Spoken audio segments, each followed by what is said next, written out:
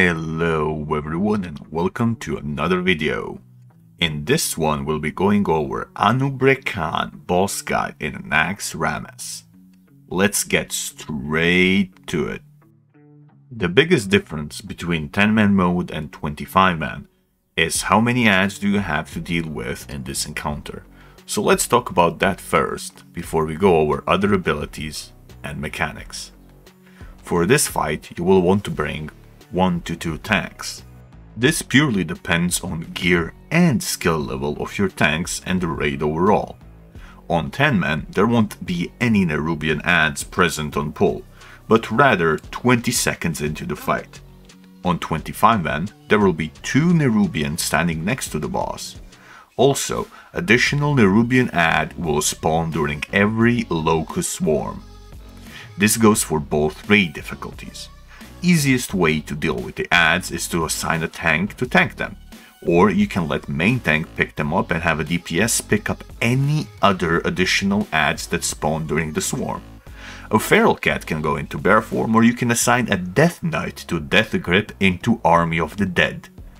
Ads have a stacking poison debuff, so don't leave them alive for too long. Remember that you can stun them as well, especially when they're on low HP, since that's when they're gonna enrage. They also spawn a bunch of small scarabs on death, so be ready to AoE them down fast. Anub'Rekhan will periodically cast Impale on a raid member. You will want your raid to spread as much as possible, melee included, to avoid groups of people getting knocked up in the air. To avoid taking fall damage from the knock-up, you can use abilities like Blink and Charge. Engineers can use their parachute.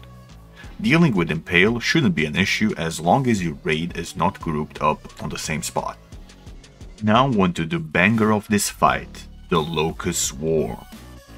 Every 90 seconds or so, the boss will start casting the swarm that will silence and disable any raid member within the range. That means not only you won't be able to cast any spells, but you also won't be able to auto-attack. DPS and healers should move away from the boss when this happens, or at the very least be at max range if they're still pumping damage. The way you deal with the swarm is completely up to you, though most popular and the simplest way is for the tank to kite the boss to the side from one end of the room to the other, preferably with increased movement speed. Items such as Swiftness Potion, JC's Ruby Hair, or Nitro Boots enchant help a lot. Alternative methods of dealing with this would be for a hunter to distract the boss and disengage and ping-pong the boss with a tank, or you can simply have the tank stay put and dump heavy healing plus rotate cooldowns onto him. If you're doing the kiting strat and you have multiple locust swarms, you can also assign a DPS to taunt the boss and pop their movement speed cooldown. This is one of easier fights in the raid, provided that you handle locust swarm properly and spread out. Do note that the boss can spawn scarabs from player's corpse, so the cleaner you play, less potential problems you will have in this fight.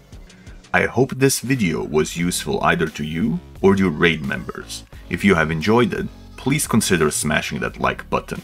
If you want to see more, subscribe for more content. And on that note, roll the outro.